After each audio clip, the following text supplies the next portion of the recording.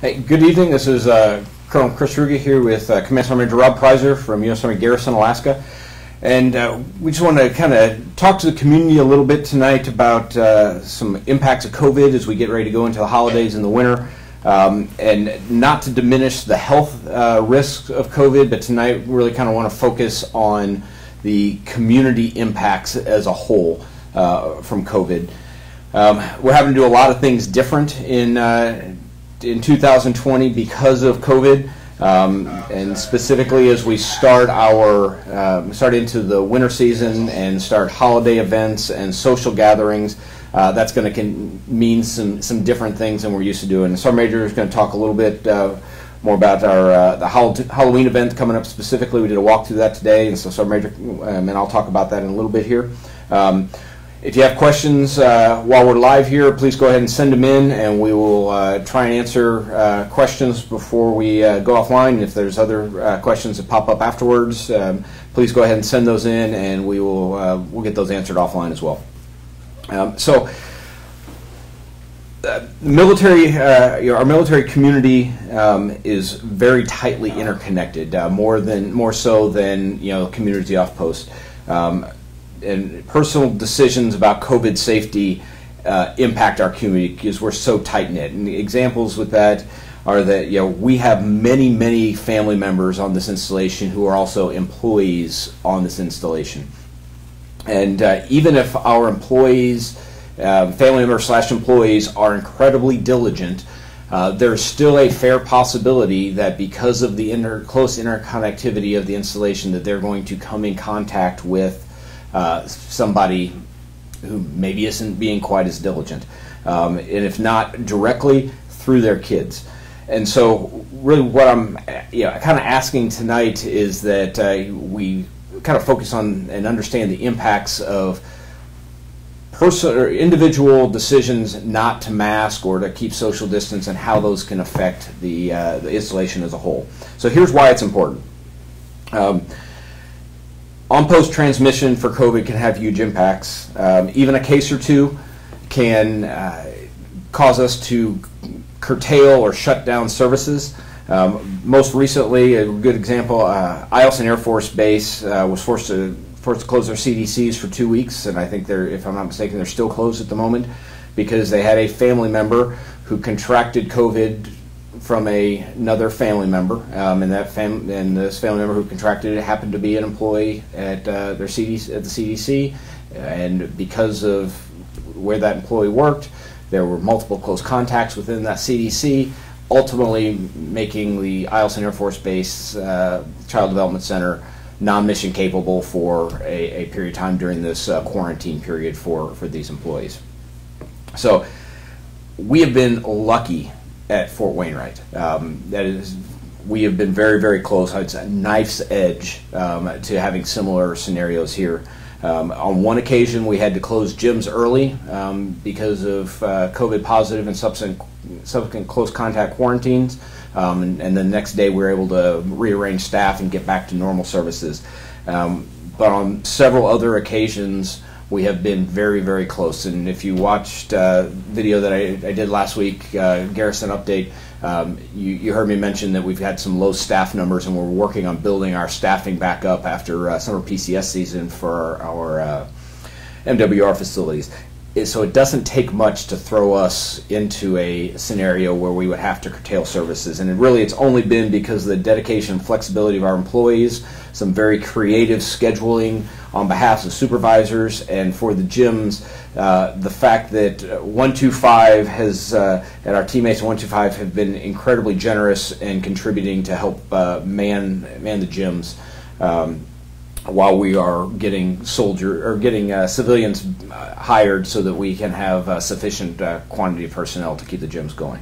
So that's why it's so important. It doesn't take much. And so I also mentioned last week that we're in the process of getting those additional recreation facilities open for the winter. So ice rink, getting ice laid for over the ice rink, and we're probably delayed about another week for some parts, but it is coming, and that will happen. Birch Hill right after Thanksgiving.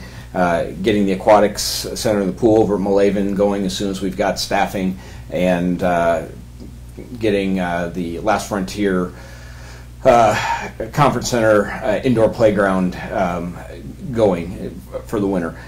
Those are additional things that COVID cases, one or two COVID cases in the wrong spot within our organization could throw any one of those off for an extended period of time and have ripple effects across the installation. And I know as we go into winter, we are all very concerned with outlets and the mental health and the ability to get out and about. And so really my message tonight on this is, please don't be that person that, based on your decision to consciously disregard COVID safety measures, inadvertently causes a negative effect for the entire community, for quality of life and morale and welfare. And if we all do this, we all take the precautions, we decrease that possibility immensely, and that's really what we all want to do. So I'm going to turn it over to Sergeant Major now, talk a little bit about where we're seeing the COVID cases and Halloween, and then we'll open up to questions if there are any. Thanks. Thank you, sir. So how are the transmissions happening here at Fort Wainwright? So within our community, we're currently seeing that most of the significant transmissions are centering around dinner parties, social events that have folks gathering, such as baby showers and birthday parties. That's a big example. And at these places, mask wearing and social distancing are not consistently happening. Food and drink are being consumed within close proximity to others. And then obviously while you're consuming food, you're not wearing a mask. So it opens up your risk at those types of events. And then also at gatherings that are involving more than 10 people. So those events can, and obviously over the last week or so, have caused positive COVID cases to go up. And it also includes dozens of folks who are mandatory ordered to go into quarantine based off of being in close contact with somebody that was at one of those events. So if you're going to host a party or participate in an event, think about how it's going to go and how you're going to execute that so that you can do it safely. For example, keeping it under the 10-person requirement that right now we have under GO number 1, and keep it small enough so that participants can maintain 6 foot greater separation.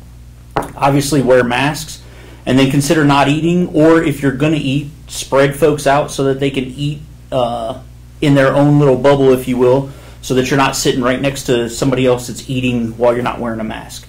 Also have hand washing, hand sanitizer opportunities available for use.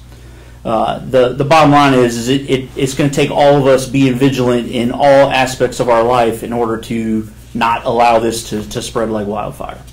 So switching over to Halloween.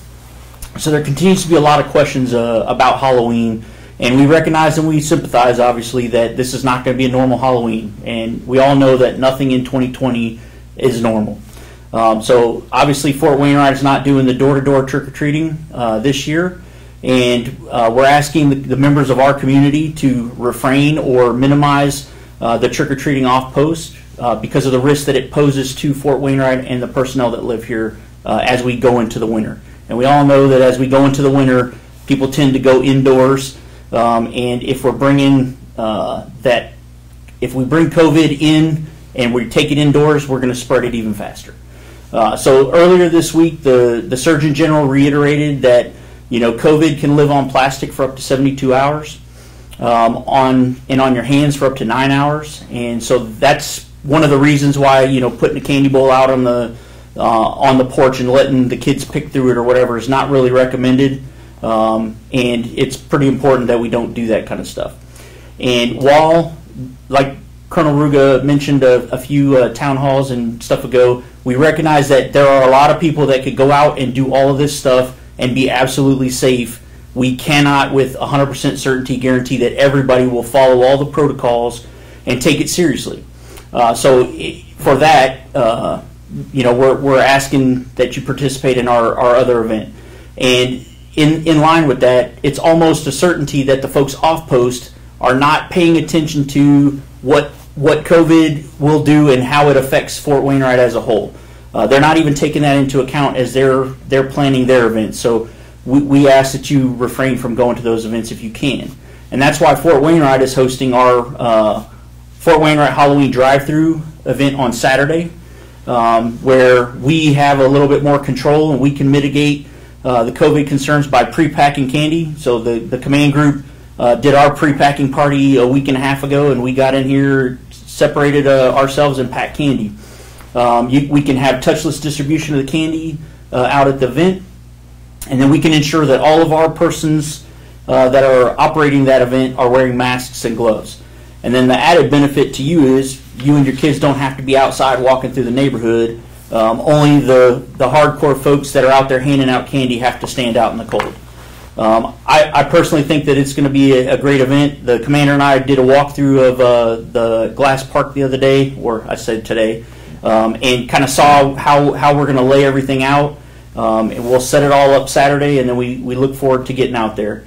So we will be out there with our families handing out candy. We look forward to seeing you. We'll see you out there. Happy Halloween. Sir? Thanks, sir, Major. Brian, we got any questions out there? Yes, sir, we do. Okay. One is, how do we think influenza with the pandemic effect, how supplies will be at the commissary during the holidays? So I actually have not had that specific question that I've posed to the commissary, but in previous conversations, I don't necessarily think that should change commissary supplies. I think we're all aware in Alaska, and this even off post, the supplies can kind of hiccup depending on what shipment comes in or doesn't come in on any given boat and subsequent truck. And I would anticipate something similar to that. I don't think we're seeing much more in the way of disruptions related to COVID or anything else than we would typically see. We've definitely gotten past those early days of the spring where we were seeing massive amounts of things missing off the shelves.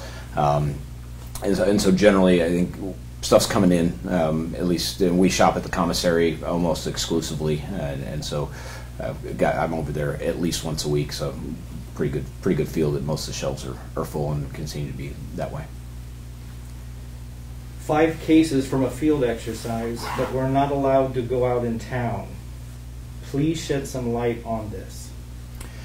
So I think the cases from field exercise, the ability to units are testing, and when those folks come back, when units come back and they do additional testing, they are able to quarantine and sequester and kind of keep things pushed down. Going out in town, and I think when you say go out in town, you're probably referring to eating out and going to bars, because those are really the only 2 things that we're prohibited to do. Soldiers are prohibited to do to go out in town. Really, it comes back to, just like you said, there are cases that are happening even without that. And then if you take those and then you go out and you eat in social areas and with your mask off with groups of folks, and have, the possibility of spreading it even more is just so much more exponential. And so none of us are naive enough to think that we're not going to have any COVID, even with the best measures we have. It's going to happen. There's going to be some contact touch that somebody's going to inadvertently touch something and then touch their eye or do something like that. It is out there. It's going to happen. But when it's small, we keep it tamped down. We can deal with that stuff. When it's folks going out and not wearing their mask and not social distancing and eating and being in groups larger than 10, to where, hey, if somebody were to get were positive, you're keeping the bubble relatively small, then we're creating risk for the entire community, and we're creating the risk of one of those folks being somebody who works on one of those critical facilities on the installation that all of us depend on, and then ultimately having those ripple effects. So, I mean, I think that ultimately gets to why it's so significant.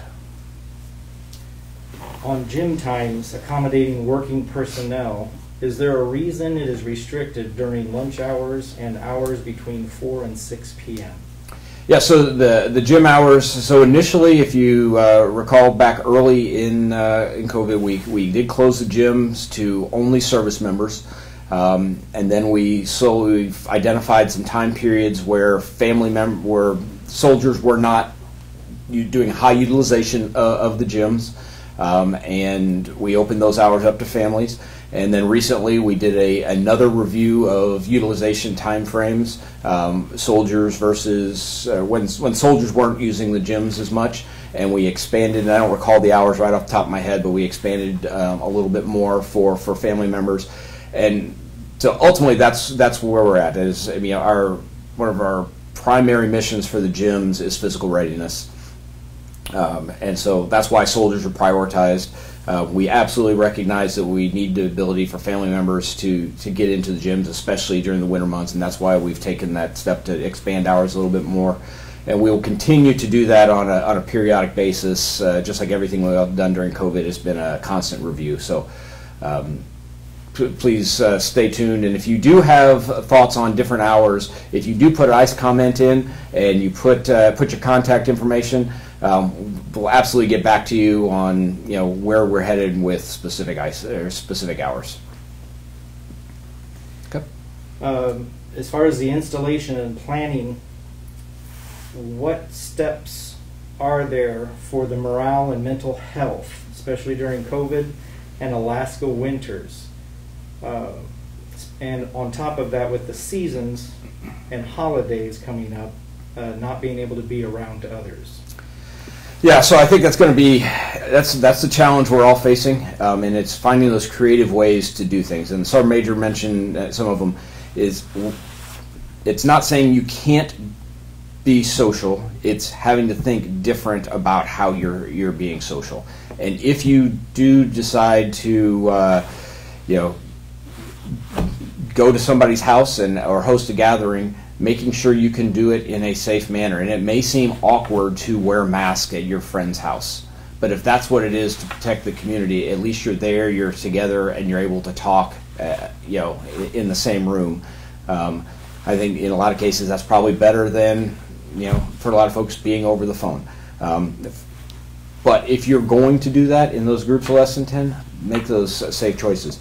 As far as the installation, the morale things, I mentioned some of the facilities we're working on opening, and we'll get details out on those pretty soon. As soon as we're able to, we get hours on ready to open and get hours and processes and procedures. But I promise you, those things are coming. Those different opportunities. It's just going to be a little bit different than it was in the past. All right.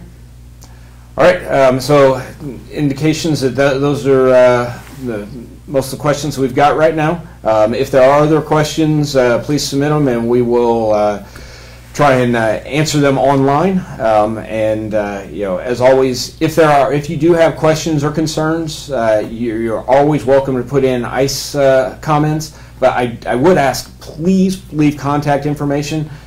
We do get back with you, and we can provide feedback when you give contact information. It is very difficult for us to do much to answer your questions when we don't have that opportunity. So thank you for your time, and be safe. Have a good evening.